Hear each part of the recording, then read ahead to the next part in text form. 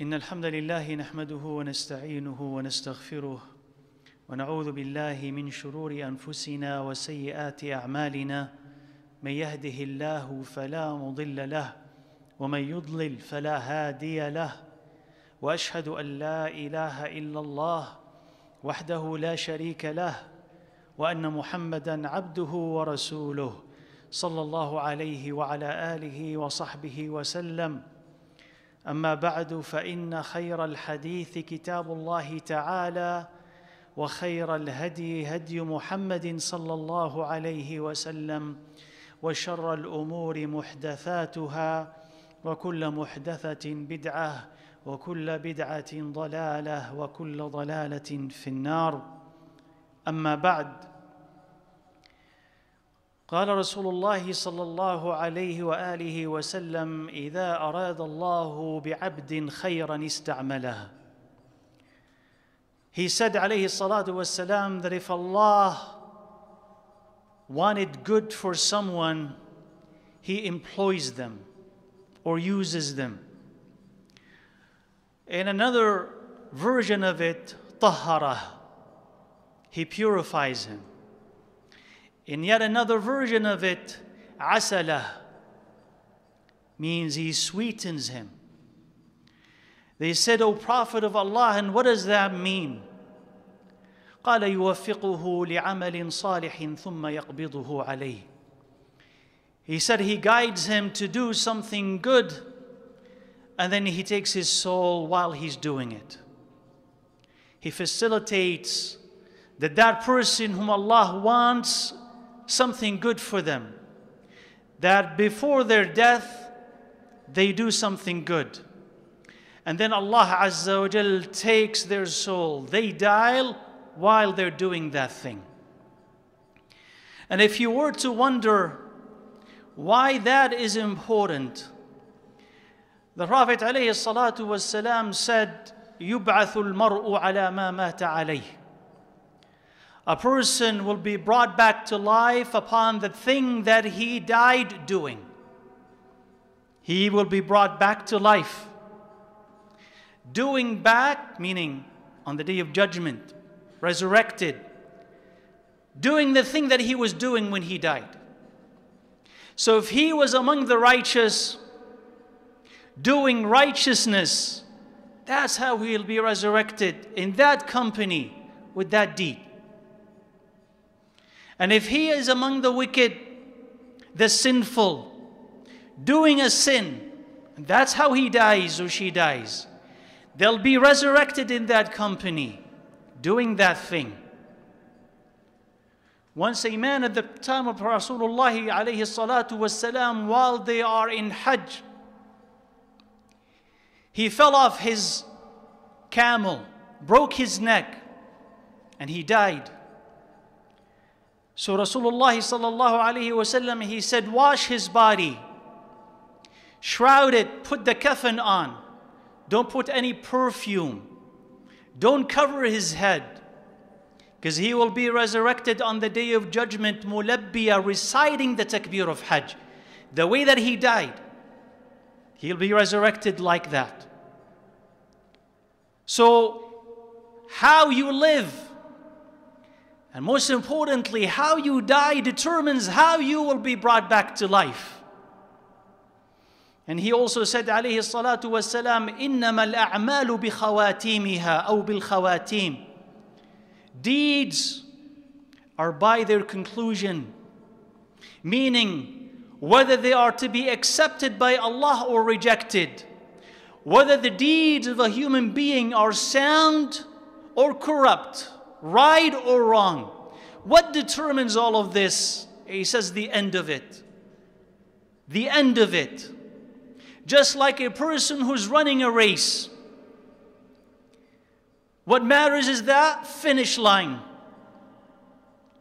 If you stop before the finish line, then you're not in the race anymore. A person who is fasting, if they break their fast an hour before Maghrib, they're not fasting anymore. So what determines the outcome is the end. And that is the most important part. And it's most important because not everybody manages to die righteously. And it is a most difficult of times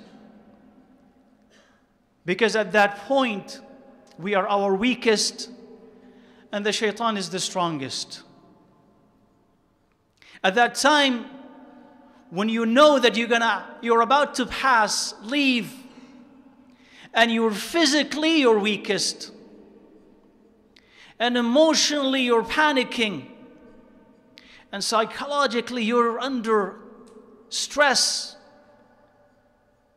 unlike any stress that you have witnessed before. So you are your weakest at that point. And whatever you love comes to the surface. Whatever you rely on comes to the surface. So you are weak and you're trying to grab on the things that you used to depend on. If it were Allah Azza wa Jal, then you'll remember Allah. If it were something else, then you'll remember something else. And at that point, as I said, the shaitan is the strongest.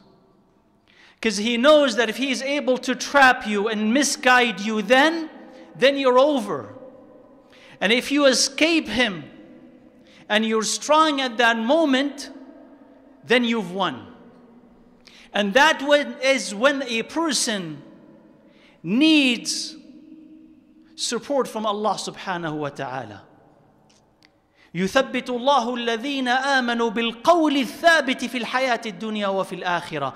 Allah confirms those who believe with a firm belief in the dunya and in the akhirah. And they said, among that confirmation in the dunya, in addition to any other time when you're alive and you're unsure, you're confused, and Allah Azza wa Jal guides you and guide your heart to the truth. When you're your weakest before death, Allah confirms Iman in your heart so that you will die as a believer. It's a gift from Him subhanahu wa ta'ala, yes, but it's also based on what we do. إن الذين قالوا ربنا الله ثم استقاموا تتنزل عليهم الملائكة ألا تخافوا ولا تحزنوا وأبشروا بالجنة التي كنتم توعدون. Those who have iman in Allah subhanahu wa ta'ala and they walk the straight path, then the angels will keep descending upon them, giving them the good news of, don't be afraid or sad. We are your allies in the dunya and in the akhirah. We will support you. And some of the scholars have said that the believer, when he sees the angels of Allah Azza wa Jal just before his death, that will confirm Iman in his heart. And that will protect him from the whispers and the play of the shaitan. So the angels will descend. And if a person is worthy of confirmation, they will confirm him. And to that, Rasulullah sallallahu alayhi wa alihi wa sallam said, "Man ahabba liqa Allahi ahabba Allahu liqa'ah, wa man kariha liqa Allahi kariha Allahu liqa'ah." He says, if someone loves to meet Allah subhanahu wa ta'ala, Allah would love to meet him. And if a person hates to meet Allah, Allah will hate to meet him. So they said, "O Prophet of Allah, all of us hate death." He said, that's not it. But when someone is about to die and he receives the angels of Allah Azza wa Jal and they give him the good news of what is to come, he loves to meet Allah. And so Allah loves to meet him. And when the disbeliever or the hypocrite receives the angels of Allah and they give him news of the punishment that awaits him, he hates to meet Allah, and so Allah hates to meet him. And because of the fragility of that time and the fragility of the human being, we need to worry about that time as well. Part of the dua of the Prophet alayhi salatu wassalam, Allahumma ya muqallib al-qulub thabbit qalbi ala dinik. O you Allah, the turner of the heart, the changer of the hearts, establish, confirm my heart upon your faith, upon your religion. They said, O Messenger of Allah, how often do you make that dua? How often do you use that in your oath? He said, indeed, because there is no human heart except that it is between two fingers of the finger of the most merciful. And He turns it as He wishes, subhanahu wa ta'ala. Meaning your heart is not yours, but it's in the hands of Allah subhanahu wa ta'ala. And if you have iman now, there is no guarantee that you will have it later. So any believer, even if you are, or you think you are, the best of the best, and if you look at yourself and you say, MashaAllah, I fast and I pray and I've memorized the Quran and I give sadaqah and this and this and this. But when you know that at the end of time, at the end of your life, your soul could betray you and your sins can catch up with you, you will never admire what you're doing. You will never admire what you're doing because you know that all of it could go away if the end is not right. And subhanAllah, there was once a man at the time of Rasulullah alayhi salatu wassalam, one of those battles. And he was courageously fighting alongside the Muslims. Until some of the Muslims have said, no one today fought better than so and so. No one protected us today more than so and so. And yet Rasulullah alayhi salatu wasalam said, innahu min ahli nar. He is of the people of hellfire. So some Muslims have said, if he is in hellfire, who among us will be in heaven? This is how excellent he was and how his deeds appeared. So one of the Sahabas said, I'll monitor this man to know and confirm the statement of the Prophet alayhi salatu wasalam. So he watched him, he was close by as he was fighting. And he was injured, that man. And he panicked because of his injury. So he killed himself. And so he rushed back to the Prophet ﷺ and he said, I testify that you are a prophet of Allah. He said, what happened? He said, I watched what he was doing and he killed himself and committed suicide. And then to that he said, عليه الصلاة والسلام, indeed, إن الرجل ليعمل بعمل أهل الجنة فيما يبدو للناس حتى ما يبقى بينه وبينها إلا ذراع فيعمل بعمل أهل النار فيدخلها. He says a man would continue to do the deeds of the people of heaven as far as people can see, he said عليه الصلاة والسلام, until there is only a handspan between him and Jannah, and then he switches and he does the deeds of the people of hellfire and he enters hellfire. And a man would do the deeds of the people of hellfire as far as people could see. And then before there's only a handspan between him and hellfire, he switches and he does the deeds of the people of heaven and he enters heaven. Now tell me, after listening to this hadith, could you feel secure in what you're doing? Or could you lose hope that Allah Azza wa Jal could guide you or guide anyone? You could do the best, but something internally is missing. And so eventually you switch to the actions of the people of hellfire and you enter hellfire. So you know that I cannot rely on my salah. I have to pray. I can't simply rely on my zakah. I have to give zakah. But I plead with Allah Azza wa Jalla, Ya Muqallib al-Qulubi thabbit qalbi ala dinik. Keep my heart strong as a believer, so I do not waver before death. And if you are a person who has done much to displease Allah subhanahu wa ta'ala, or you know someone who has done much to the same effect, never despair of Allah's mercy, because you never know, Allah could change the fortunes of that person for whatever things they have done or dua that they have received, and they will do the right thing just before their death and they will go to heaven. Sufyan al-Thawri, rahimahullah, he used to cry. And they said, or they asked him once, he says, are you crying because you're afraid of your sins? He says, it's not sins that I worry about. It's what's going to happen to me right before my death. Sins, I know that Allah Azza wa Jalla can forgive. But what is my state before my death? That's what I worry about. Because whatever you do right now could surface right before your death. Umar ibn Abdul Aziz, rahimahullah, was beside someone who's dying. And he said, say la ilaha illallah. Say la ilaha illallah. And the person would refused. And eventually he said, I disbelieve in this. And they died. So he asked about him, and they said, كان مدمن خمر. He was an alcoholic. He was an alcoholic, addicted to alcohol. So there are certain sins, unless forgiven, unless there is something else to counter them, they will surface at that time and may prevent a person from saying the very thing that could save them. May Allah Azza wa Jal protect us from that. أقول قولي هذا وأستغفر الله لي ولكم فاستغفروه.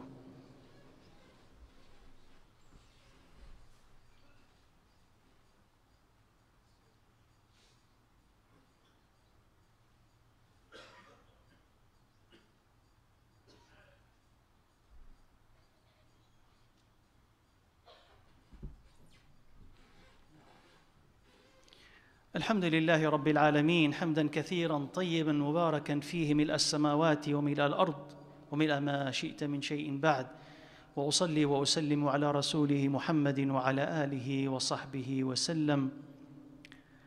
Allah subhanahu wa ta'ala had given us some signs that someone's end may have been a good one. And we don't conclude with certainty that that's the case, but it does give us hope or probabilities. So among them, and most important among them, is من كان آخر كلامه لا إله إلا الله دخل الجنة. He said عليه الصلاة والسلام, the ones whose last statement is لا إله إلا الله, he shall enter Jannah. And that is, of course, is not available to anyone and everyone who wishes to have that.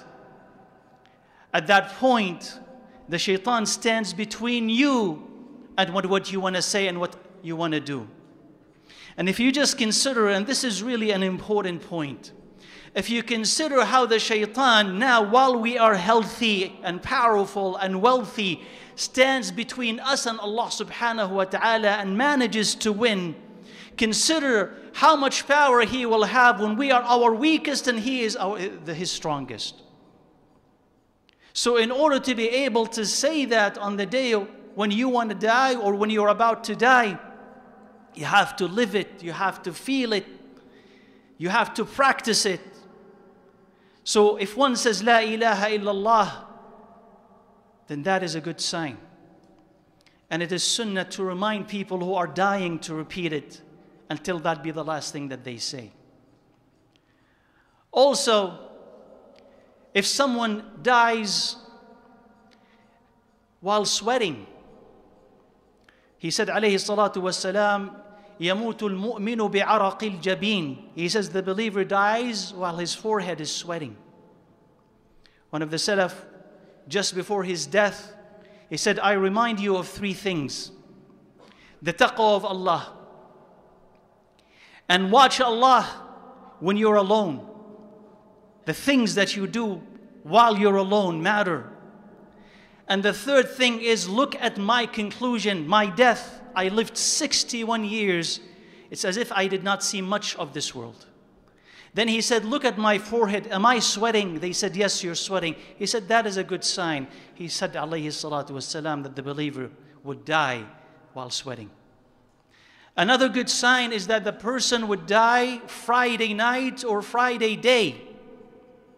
يوم الجمعة أو ليلة الجمعة, because he said عليه الصلاة والسلام that a person who dies ليلة الجمعة أو يوم الجمعة will be protected from the fitna of the grave. Another one is that a person would die in Medina. And he said, alayhi salatu wasalam, that if anyone among you can die in Medina, let them die in Medina, because I will intercede for those who will die in Medina. Another one is for a person to die with shahada, with martyrdom, to be a shaheed. Whether that is fighting for Allah's sake and he is killed, or he is on his way and he is killed, or he is being stationed in battle and he is killed, all of that, the shaheed is protected from the fitna of the grave.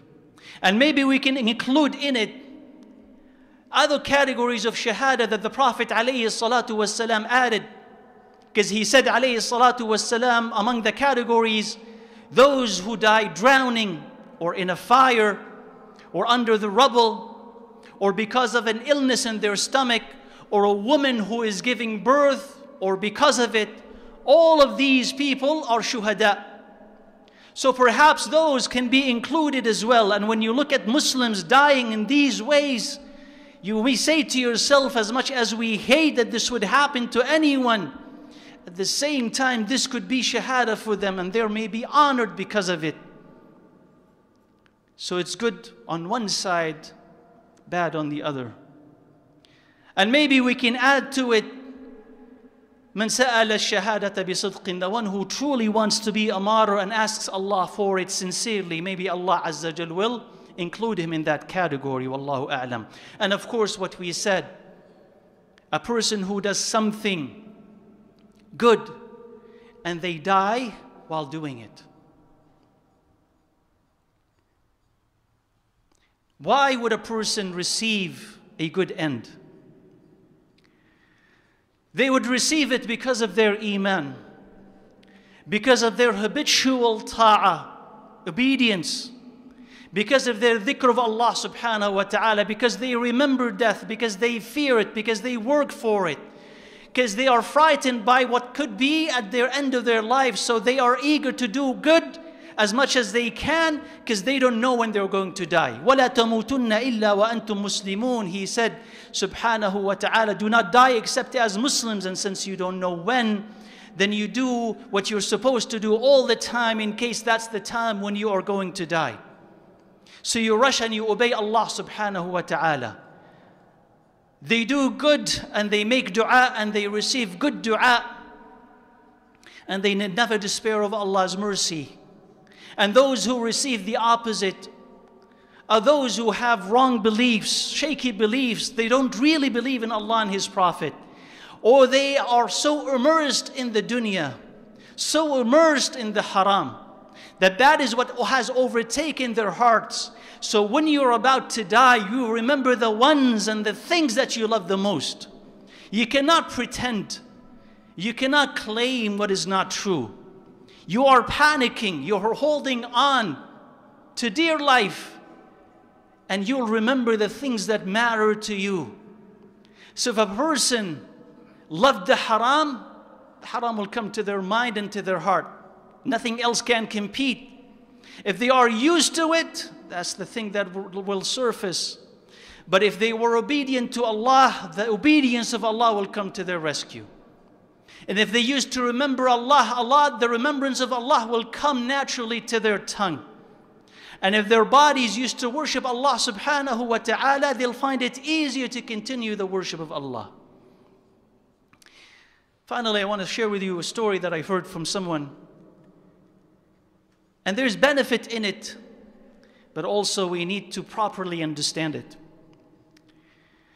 One of those days, he had a dream. He was going to Umrah. And in the dream, he saw somebody tell him, take your neighbor to Umrah with you. Don't say that this is just a dream. Take your neighbor with you to Umrah. He wakes up. He says to himself, this is just a dream. I'm not really close to my neighbor. He sleeps again. He sees the same exact dream. Take your neighbor with you to Umrah. This is not a dream. Take him. He wakes up. He goes to a dream interpreter. He said, this is what I'm seeing twice so far. What is the interpretation? He says, what is the apparent meaning? You're being asked to take your neighbor to Umrah. See if you see it a third time. If you see it a third time, do it. He sleeps a third time, sees the exact same dream. And so he decides, I'm going to go to my neighbor, who I really am not close to. And he's not religious. So he knocks on the door. Assalamu alaikum wa alaikum assalam. Can I come in? Yes.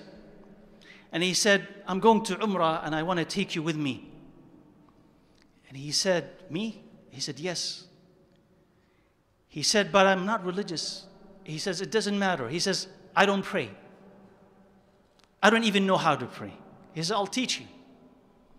He said, I don't even know how to make wudu. He says, I'll teach you. So he says, I taught him step by step how to make wudu. Step by step how to pray.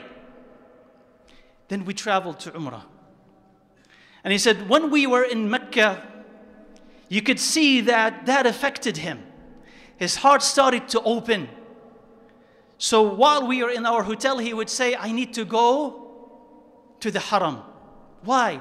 I want to spend more time there because of all the bad things that I've done in my life. I want to compensate, make up for lost years. So he would go, spend some time, then come back, go, spend some time and come back. One of those days he goes and he's late. He doesn't come. So they started to look for him. And to their surprise, they found him dead in the Haram in the position of sujood. So they contacted the family and they said, please wash the body and bury him in Mecca. That's what we want for him. But the man still had questions. Why did he see that dream? So he went to his wife and he asked her, he says, you know why I took him to Umrah? I saw this dream and now he's dead. And that is a beautiful death. Why did he die that way? Why did I see that dream? He said, I'll tell you why. As you know, my husband is not religious. He did not pray. He did not do this or that. But he had a nice heart. And one of the things that he used to do that people did not know about him is that there was an elderly lady. And he used to take care of her. He will take a portion of his salary, buy her whatever she needs every single month, and he was doing this for a very long time. He alone was taking care of her. And whenever he would do this, she will tell him, I cannot repay you, but the only thing I can say, may Allah give you a good end. The only dua I can give you, and she says that's the only dua that she will give to him. May Allah give you a good khatima. She said, because of this, that's what you saw. Now when we look or we hear these stories and they happen in front of us, you understand Allah's great mercy.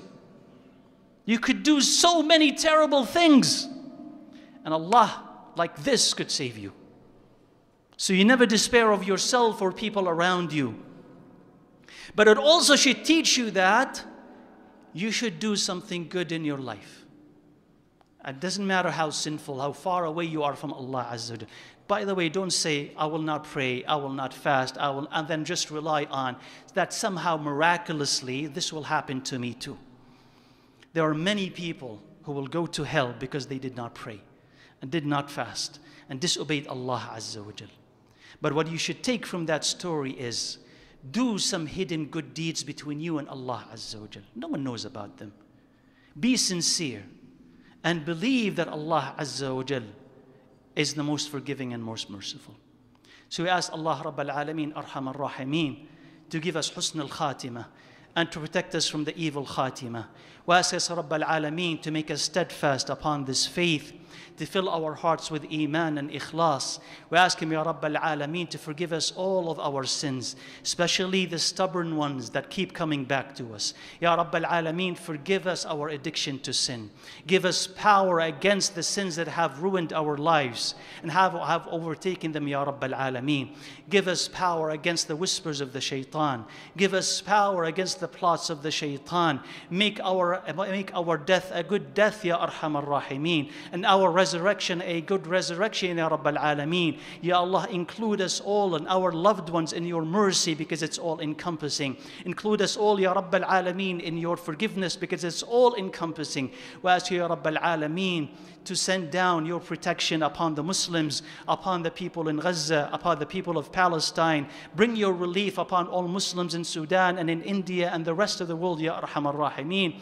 اللهم نسألك حسن الخاتمة ونعوذ بك من شرها. اللهم نسألك الجنة وما قرب إليها من قول وعمل، ونعوذ بك من النار وما قرب إليها من قول وعمل، ونسألك الخير كله عاجله وآجله ما علمنا منه وما لم نعلم، ونعوذ بك من الشر كله عاجله وآجله ما علمنا منه وما لم نعلم، ونسألك من خير ما سألك عبدك محمد صلى الله عليه وسلم، ونعوذ بك من شر ما استعاذك منه عبدك محمد صلى الله عليه وسلم.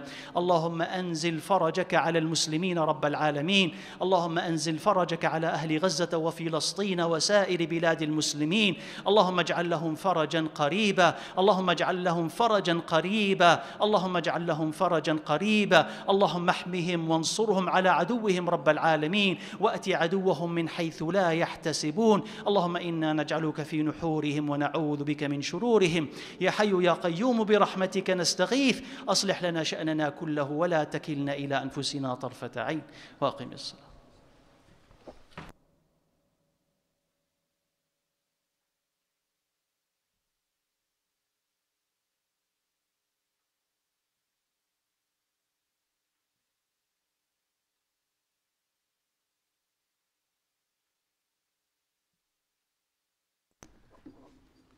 الله أكبر الله أكبر، أشهد أن لا إله إلا الله، أشهد أن محمدا رسول الله. حي على الصلاة، حي على الفلاح، قد قامت الصلاة قد قامت الصلاة. الله أكبر الله أكبر، لا إله إلا الله. استقيموا تراصوا يرحمني وإياكم الله. Straighten your lines and close the gaps.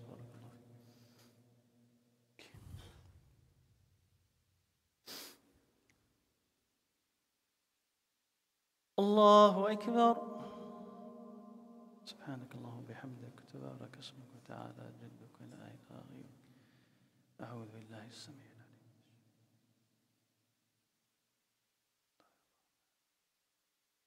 الحمد لله رب العالمين، الرحمن الرحيم، مالك يوم الدين.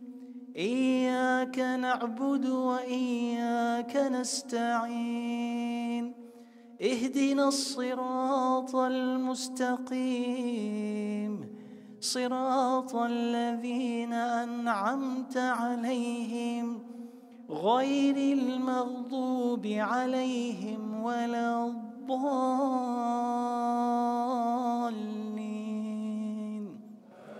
آمين.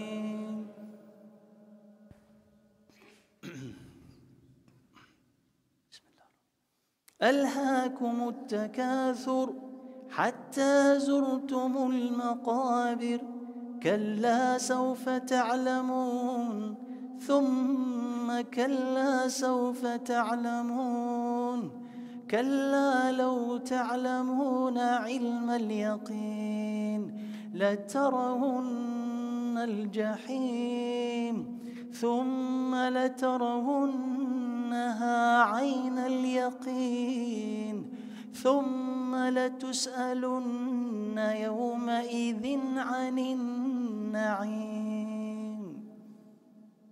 الله أكبر. سبحان الله.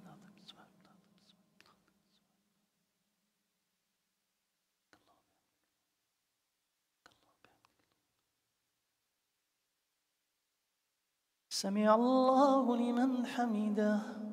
لك الحمد.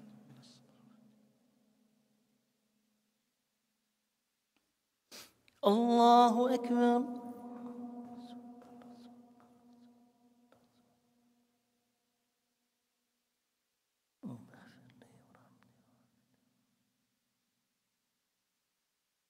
الله أكبر.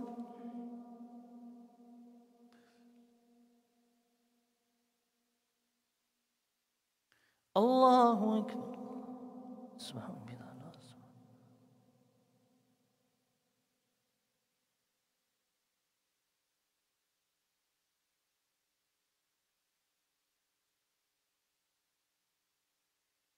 الله أكبر.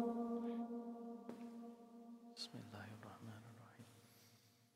الحمد لله رب العالمين الرحمن الرحيم مالك يوم الدين إياك نعبد وإياك نستعين اهدنا الصراط المستقيم صراط الذين أنعمت عليهم غير المغضوب عليهم ولا الضالين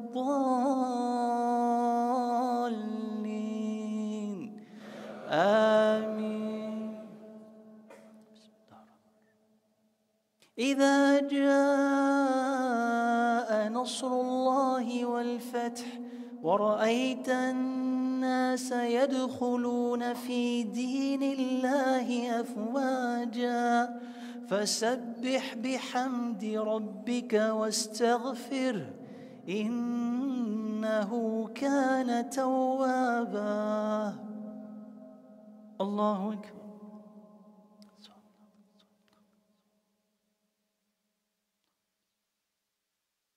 سبحان الله. سمع الله لمن حمده. أنا لك الحمد من السماوات ومن الأرض وإلى ما شئت. الله أكبر.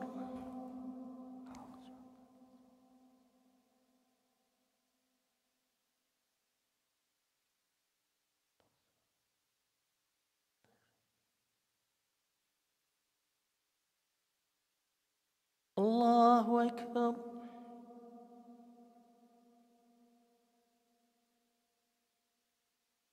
الله أكبر.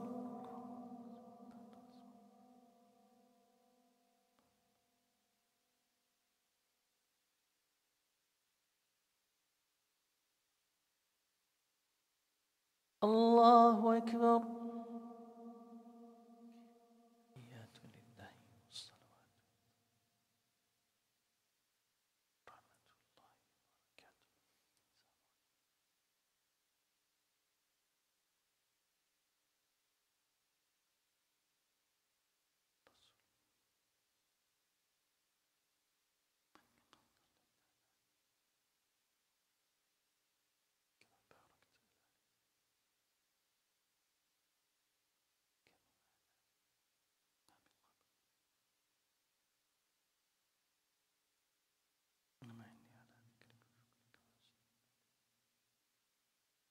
السلام عليكم ورحمة الله.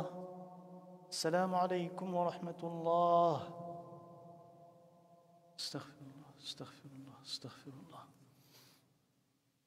السلام السلام تبارك. Ikhwani, please, if you are blocking anyone, please remove your car. Ikhwani, please respect the neighbor. إلهي خير درسك الله احترامه. يلا بلوغرين. إخواني إن شاء الله very important حلقة today after مغرب الشيخ علي إن شاء الله. So you and your family join حلقة إن شاء الله. إخواني واحد جريد دون الدورة علمية أيها بلا من دون تسنين بعد العصر شيخ عبد الغني أو كتابك تحفة الأطفال هي جزرية مركا قفكي الربا علوم القرآن إنه وحبرته دورة دان لبض بلودها كفائدة استرنتي واحد سعود دون تلاوب بلود سنين تام بلا من دون